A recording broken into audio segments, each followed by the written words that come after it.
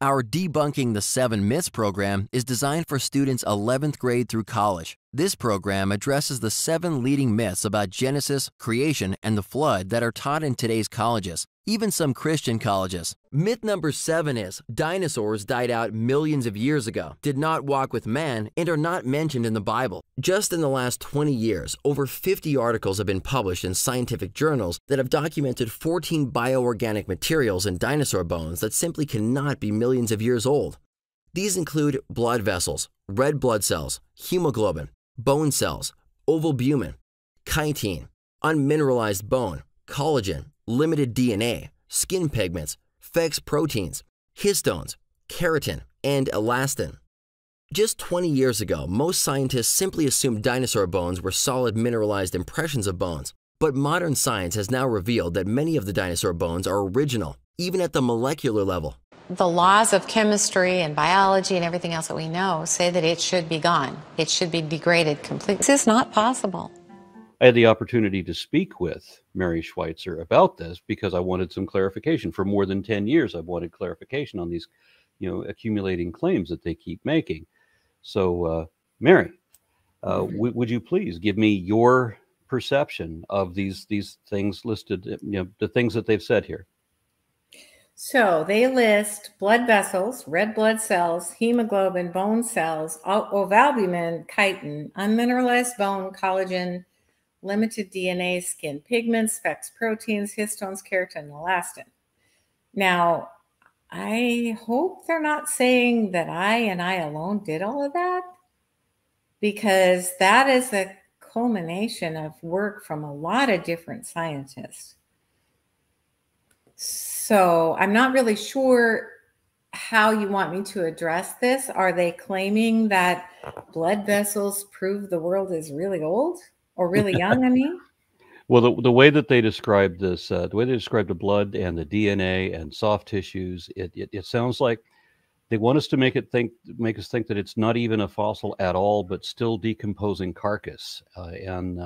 No, they want it to sound like it was bloody red meat that was found somewhere. And absolutely not. Absolutely not.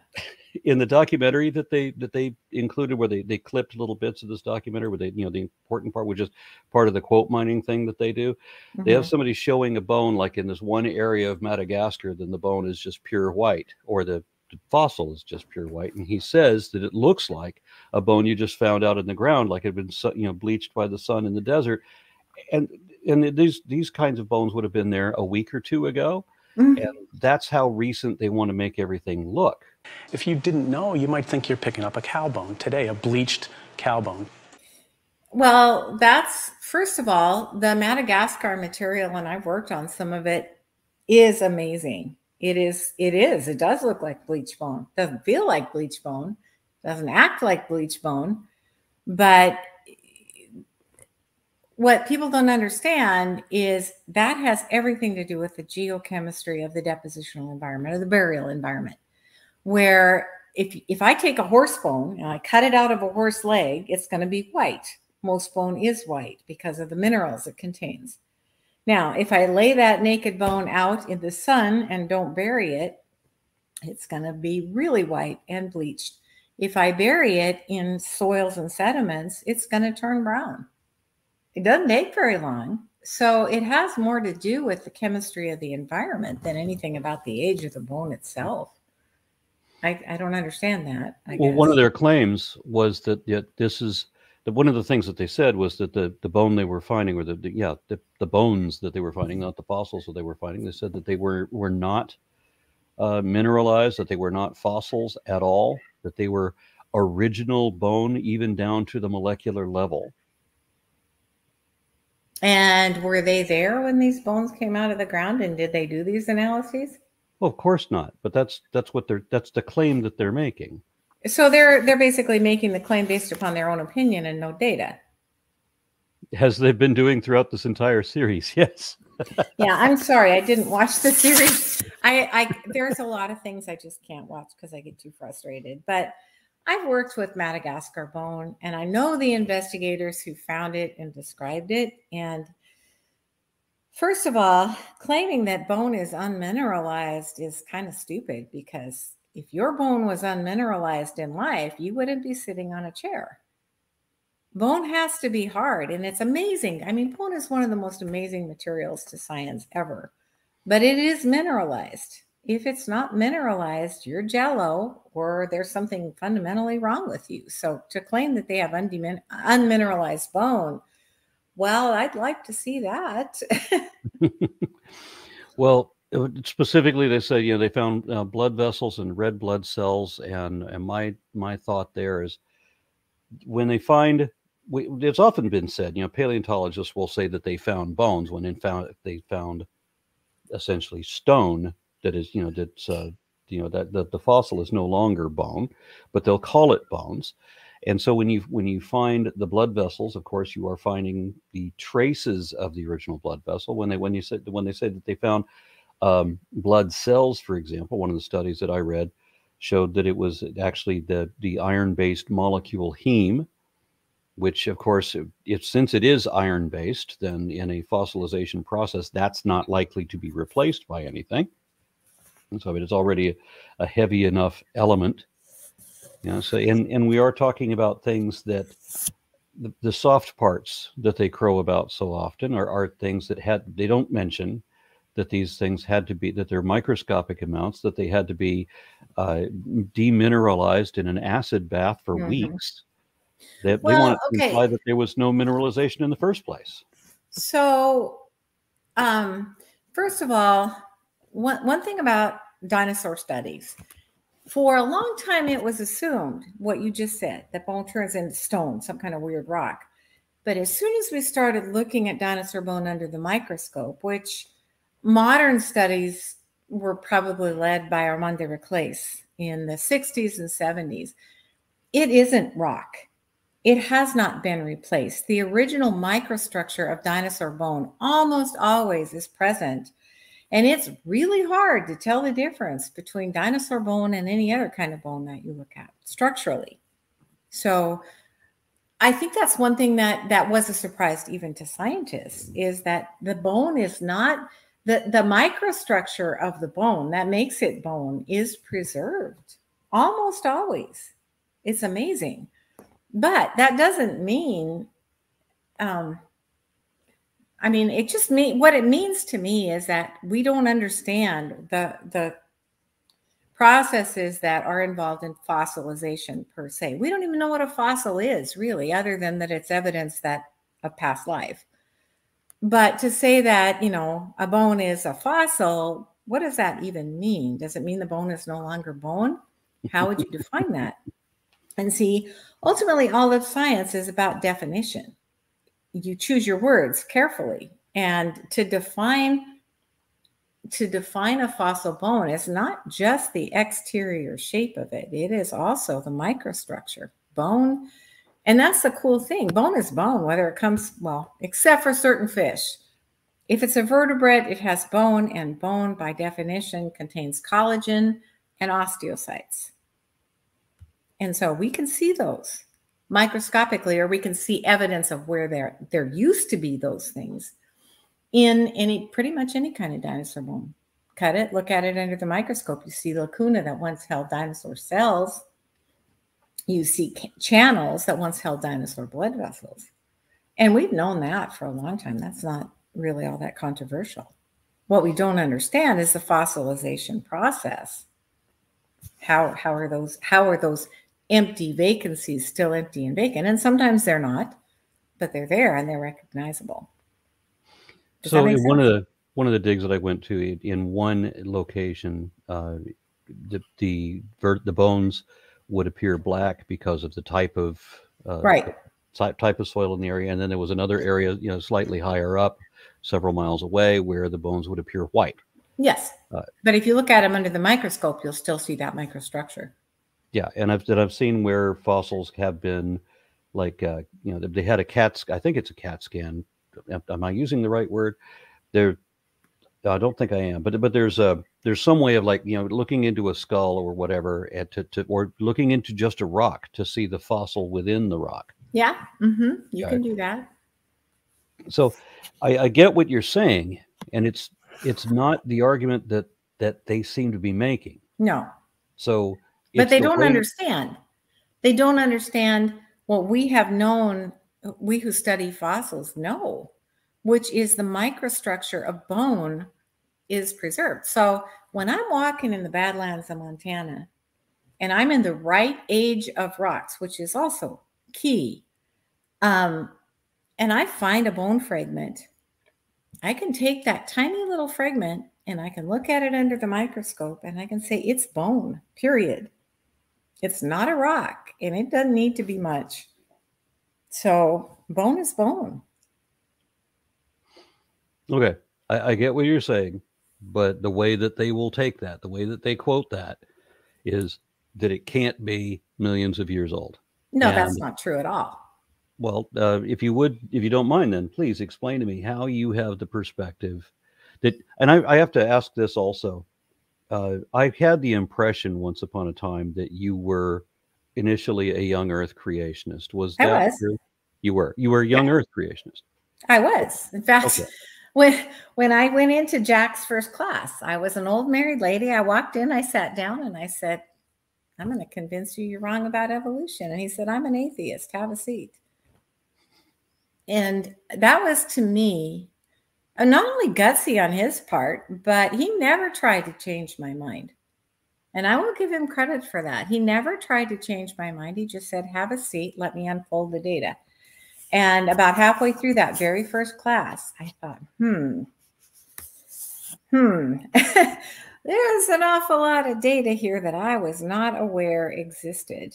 And so I was not willing to throw out God. I know him. I can't deny his existence. So what I had to do was figure out, how does science,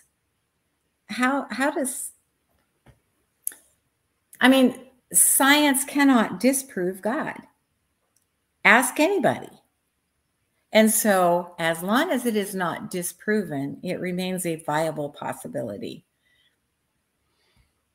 Now, that's not to say that science has not disproven a 6,000-year-old Earth. There is no evidence, scientific evidence, for a 6,000-year-old Earth. There is no evidence that I can see in the rock record for a global flood. There is lots of evidence for local floods. We can see floods in the rock record. That's no big deal. But there is no validated, verifiable evidence for a global flood.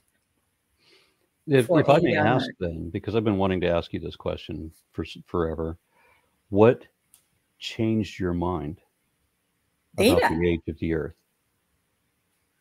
See, for me, God does not mislead anybody. And he gave us a brain, he gave us curiosity. And I think it makes him happy when we use what we have to understand his creation. But that does not mean God has to fit in the box of my expectations. He doesn't have to do things the way I think he should. And so when I realized, because a lot of what I was taught and what I think a lot of Christians today are taught, that there are evolutionists that are set out to destroy God. And that is absolutely not the case. Scientists go with data. And I tell my students, when you are wearing your science hat, you don't have beliefs. You have only one boring thing, and that's data. Now, when you're not wearing your science hat, of course you have beliefs. You have beliefs about everything. But belief is not part of science. Science is data, period. So the people then who take clips of you saying that this or that is impossible and cleverly edit them in their quote mining technique, what would you say to them about how they are? That was a quote when I was first a student, and I began to find evidence that these things were, that dinosaur bones still retain some original signal. I was told that's not possible. I didn't ever say it. I was told that's not possible. And I'm like, okay, so that's not a scientific statement. If you are a scientist, all things become possible until they are disproven with data. And so, I mean, certainly not all things are equally likely, But to say never, to say I believe, those are scientific terms. I have data. I have data that bone is bone. I have data that molecules persist. It's not a belief. I don't believe that molecules persist. I don't believe in all this stuff. I have data. And that's very, very different. Now, was I told by the scientific community that what I do is impossible? I'm never going to do this. Everybody knows. Yeah. And so what I would say to my scientific colleagues is don't say that, because you are shutting the door to a lot of things, including, I mean, if it's a self-fulfilling prophecy, if you tell me that original organic molecules can't persist in dinosaur bone, I'm not going to be able to get funding. If I can't get funding, then I cannot prove you wrong. So it's kind of a catch-22. But from a scientific standpoint, just the process of science, I have a hypothesis that if I dissolve dinosaur bone and I get stuff that still is there, my hypothesis is that it was once part of the living animal. So if I take the mineral out of your bone becomes flexible, soft, and I can take pieces of it and tie it in knots, your collagen. To be able to function as bone, you need both the organics and the mineral. If I take the mineral away, what science always said before this stuff was you take the mineral away, you're not going to have anything left because all the organics were previously degraded. Now, if I take a dinosaur bone and I dissolve away the mineral and I have something left, what does that mean? That means that you still have a very durable or a surprisingly durable collagen that was discovered to be. I have something that's not going along with what is assumed to happen during fossilization. You see, whether it's collagen or not requires more data. Well, I read a study that was talking about, that collagen was one of those things that actually doesn't degrade anywhere near as easily as was originally described, or that it can last, orders of magnitude longer than previously understood. That's true. And I get and accept that. But what I'm talking about with you is when people are trying to imply that your research proves a young Earth. No. And you once held the opinion that the Earth was young yourself. What would you say about your own experience to these other people? I would say that, again, God does not mislead. And there is so much evidence across disciplines for an ancient Earth and an even more ancient solar system and sun.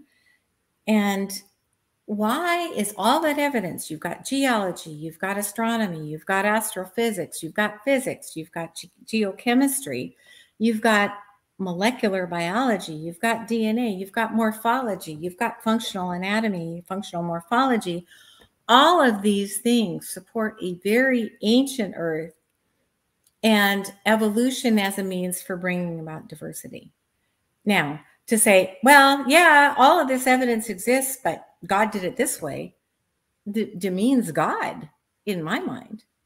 Why would he put all those pieces of evidence in there just to trip us up? I don't buy that. I've talked to a number of PhD scientists who happen to be Christian, and I keep getting the same comments from them. And my thought was always that men can tell stories and men write scriptures dedicated to their various gods. Men will be inspired by or moved by their various gods. But what's written in the rock is not something that, people can tell tall tales, but we can't manufacture fossils all over the world. And why would a God, as you say, put out all of this evidence pointing one way and all of it contradicts the book? Yeah. Well, does it really contradict the book if you're looking at scripture? The literal interpretation of when you're counting back the genealogies or the generations back to Adam and calculate that it's 6,000 years, in the year 4004 BC at 9 a.m. Yeah, no. That's problematic, because if you do take Genesis literally, on day 1 we did this, on day 2 we did this, on day 3 we did this. How does a human define a day? Well, the way I always read the story, I mean, like from the very first time I read the story, I had to see that as entirely metaphorical, that these are talking about stages. It seemed, And I think you're right about, it is talking about stages, and I think it's pretty amazing that the stages that are listed in Genesis are pretty similar to what science says. But humans mark a day as sunrise to sunrise, or perhaps as sunrise to sunset, right? yeah. But if the sun wasn't invented till day 4, and you want to take things absolutely literally, how long were days 1, 2, and 3? Were they 24 hours? Or were they indefinite? The one thing that I got from Christian, science-minded Christians is that their interpretation of the Bible is when God says, "Let the earth bring forth the living thing." Yeah. That's after their kind, which the way that they describe kind is, it can have multiple meanings. That there's no pinned down definition, but all of that fits with evolution perfectly. Yeah, it does. I agree. The problem is when they're talking about, creating the first man as a rib and the first woman separately. And I don't know why creationists don't understand that males and females are not different species from each other, but they often make that argument. That obviously that contradicts the literal interpretation of the Bible. I mean, Francis Collins said that, that this story of Adam and Eve as the literal first couple and the ancestors of all humanity simply does not fit the evidence. Yeah. All right. I don't know how much more I can get from you. I want to thank you very much for your time. I would hate to hang up and forget something important, especially since it did take so long to get.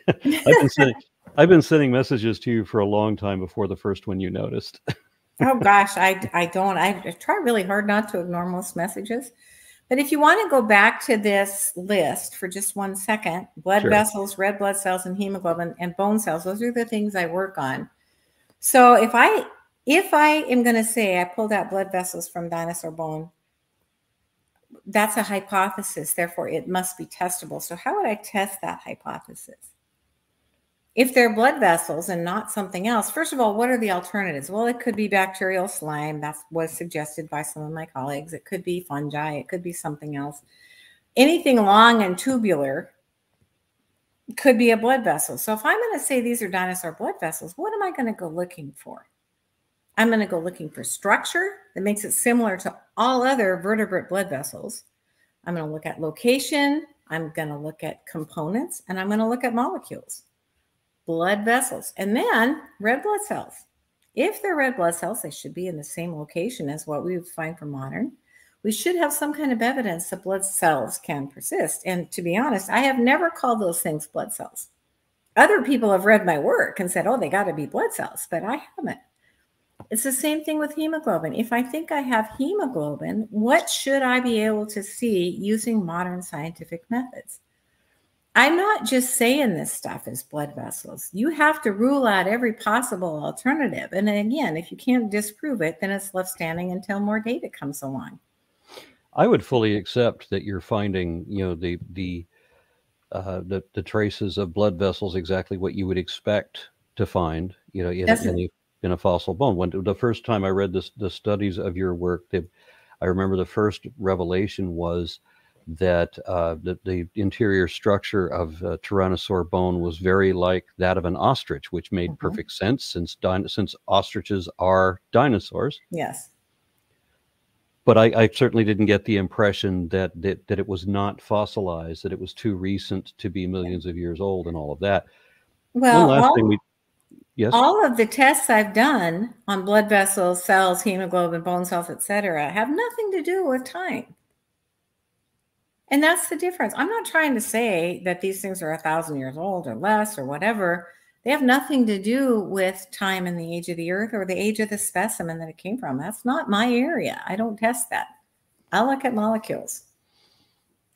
All right, I have one more question. Okay. when they're talking about, they say unmineralized bone. You say that, okay, there's no such thing as an unmineralized bone, even in a living person. Well, there is. I can do it in my lab, but you have to do it purposely because bone is bone because it's complex of protein and mineral. Okay, so there's no such thing as unmineralized bone. Not in Otherwise, life. You can do not it. in life. Yeah, you can take a mineral away from bone, or if you get scurvy, for example, you have less mineral in your bone than normal, but your bone doesn't support yourself and you get curved legs. It's weak. One that I wanted to ask about was when they mentioned that they had found limited DNA. And I don't know what they mean by limited Yeah, I don't DNA. either. Yeah, but the oldest DNA that I know of was the sediment fossil, and then previous to that, there was something from a mammoth or a woolly rhino. Mhm. So Pleistocene area, like the last 2 million years. Right. But they're calling for dinosaur DNA, and I can't How would find you anything know? about anybody finding dinosaur DNA. How would you know that dinosaur DNA is dinosaur DNA? Well, I imagine if you found it in a dinosaur fossil. Well, but even so, I mean, when you die, you're going to be invaded by microbes. So how are you going to differentiate microbial DNA from dinosaur DNA? I guess that gets into the word limited. How limited? Well, you need sequence to say who it comes from, right? Yeah. And we have not yet obtained dinosaurian DNA sequence. I don't work with DNA, so this is not my work they're talking about. But what I can say is we have used 4 different methods to test those bone cells that we found to see if they might have the chemical signatures of DNA, not sequence. And it responds as if there's something chemically consistent with DNA there. What does that mean? It means absolutely nothing right now. It's not usable. It certainly doesn't generate sequence by the methods that we've used, but it is an intercalating stain that reacts with DNA, and it's localized to the interior of these things we call bone cells. What I'm hoping is that my colleagues who do study ancient DNA would take another look at dinosaurs, but I haven't done it and I can't address that. All I can say is there's something chemically consistent with or that reacts with DNA stains, but without sequence data, you can't say who it belongs to. It could be coming from slobber and sweat from graduate students who dug these bones up. Poor guys. So you need sequence, and if you're not using the right method, you're not going to be able to say anything at all. And that's why I can't say we have dinosaurian DNA. It's not what I do. And actually, I'm not interested in it anyway. But chemically, we have sequenced proteins and shown histone sequences. We can show keratin sequences. Or actually, we can't show the sequences, but what we can show is that an antibody based upon sequence of keratin binds our ancient feathers, ancient claws. But it all depends upon how you word the questions. So limited DNA, I don't even know what that means. I have no clue. But it is not my work because I don't work on DNA. So I guess the summary statement would be that whereas somebody told you that with the knowledge of, say, 10 years ago, then this couldn't have happened, but now we know better. And so there's no indication from your work or any other work that you're aware of that implies an earth of holding thousands of years old. No. All right. Absolutely not. And I don't know. I mean, what kind of data would you need to have to support a 6,000-year-old Earth? What would it take? Data, Well, hard, repeatable data, because that's yeah. different than faith. Yeah, and I've worked with a number of paleoclimatologists, people that do radiometric dating and such, and I've been in the field a number of times. I'm aware of some of the data that you're talking about that goes the other way, and when I try to share it with people like this, it's fingers in the ears. Well, I would address your young Earth listeners with one thing. Jesus only gave one command, and that is to love. Now, I have gotten emails from Christians who say, I will go to hell for what I perceive or pursue. That is not love. You're not God. You don't know. How can you condemn me to hell? Because I am doing what I believe God opened the door for me to do. So if what you say as a young earth creationist violates Jesus' command to love, I've written you off anyway. And that's what scares me for my students. They come from a very religious young earth creationist background, and they say, I can't believe anymore because the science is so strong. How do you meld faith and science? So I would say it's incumbent upon parents to learn the arguments, learn why scientists say what they say. Then you can help your students come to a combination, I guess, so that they don't have to throw out the faith you gave them and they can still do the science that they love. But to just write me off and say, I'm going to go to hell because I'm an evolutionary biologist, that's not love. And that's going to drive away my colleagues, period. So just food for thought out there. I always had a problem with the idea of a God who would condemn for a thought crime of what you did or whether you did or didn't believe. I don't think he does. And I mean, to God, I really truly believe that the ultimate test is love. And if you go around condemning someone without considering that God may have led them to this particular place and time, that's not up to you. So, I mean, as you can tell, that gets my back up because it causes so much more damage than it helps to maintain this hard line when you do not know the mind of God. You don't know how he works. He tells you that and he warns you about that. So anyway, that's just my soapbox. Sorry about that, but there's a whole lot of people that needed to hear it. And I'm honored that you said all this on my channel and that I'll be able to be the one to share it. Okay, well, I'm nervous now. Why? I just, I mean, this is me. I'm not trying to tell anybody else how to live and what they need to do. It's just where I've been led to. And I don't feel like I need to make an excuse for God as to how why did he write the Bible and make the world look old or whatever? I mean, I believe very strongly in God, but I also believe in science as a way to see him. He says his fingerprints are all over creation.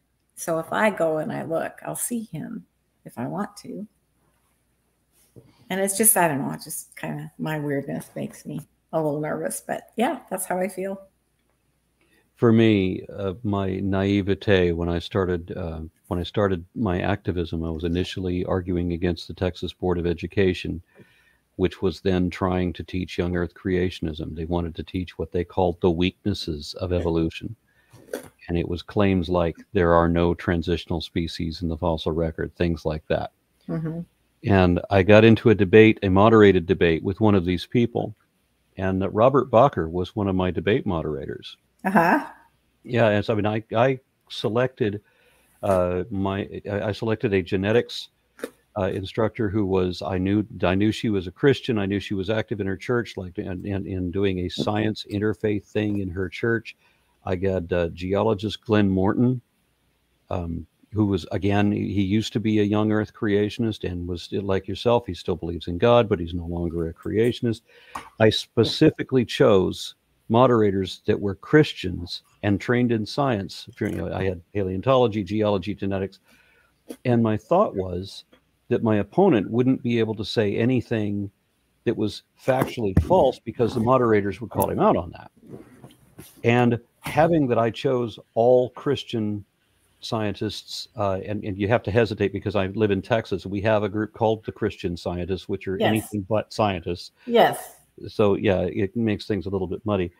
I didn't want it to devolve into a God versus no God argument. That was never what I was trying to argue. Right. But my opponents and unfortunately even the moderators turned it into that immediately. No. Yeah, it is. So God is outside of science. We cannot use scientific methods to prove his existence or disprove it.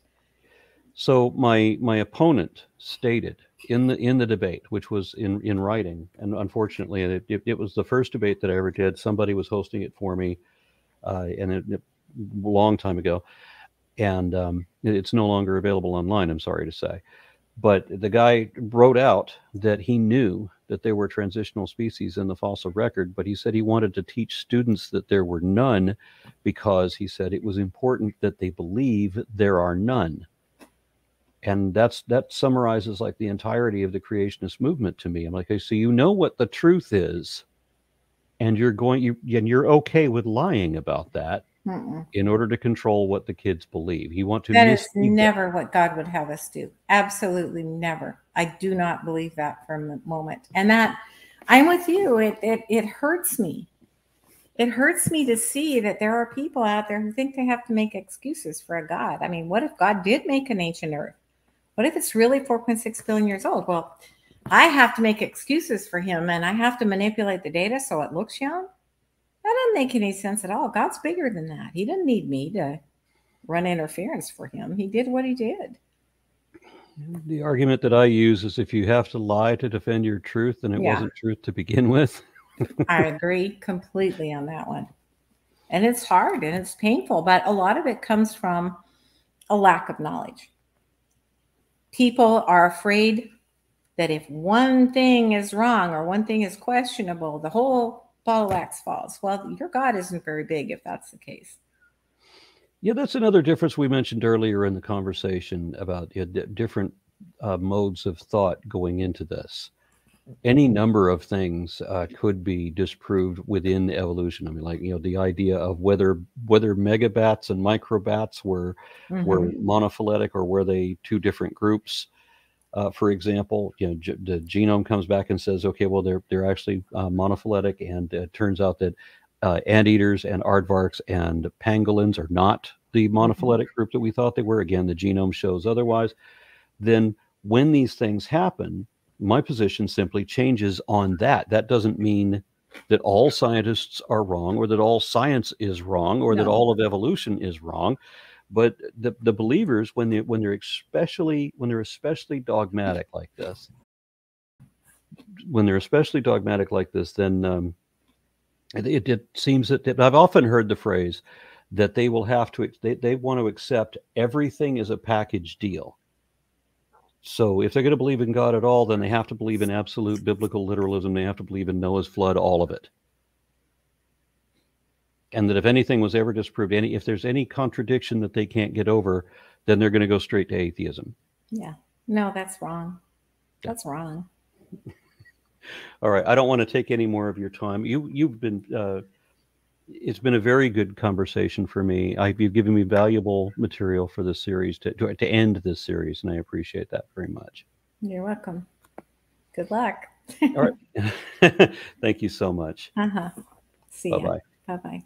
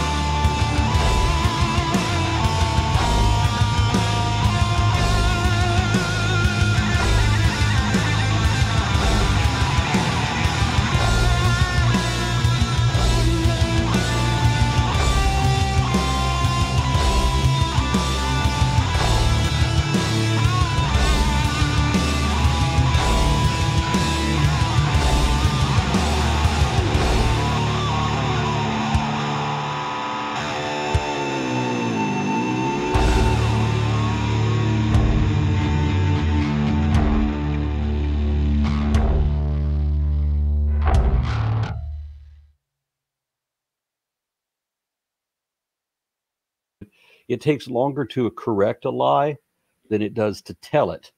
And that's why these young Earth creationists love to do live debates where they get equal time, because they can tell more lies in 1 minute than you could correct in an hour. Well, but is it a lie necessarily?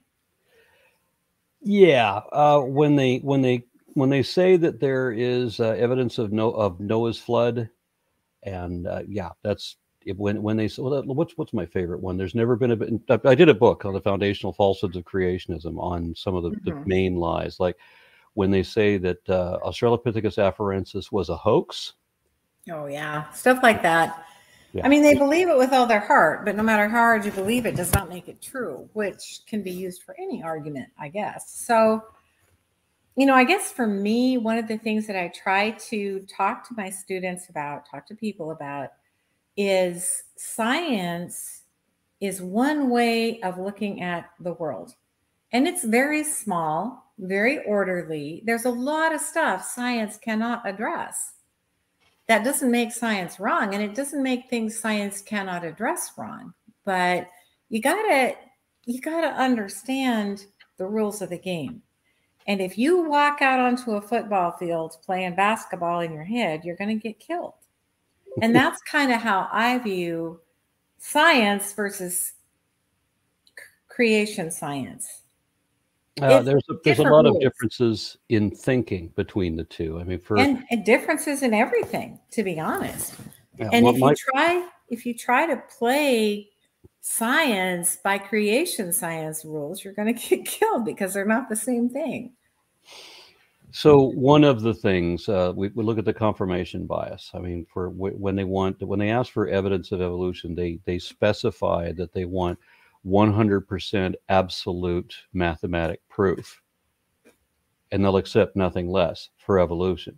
But that's a fundamental misunderstanding of science, because we do not prove anything in science. We disprove, or we fail to disprove. And that's a subtle difference, but it's everything.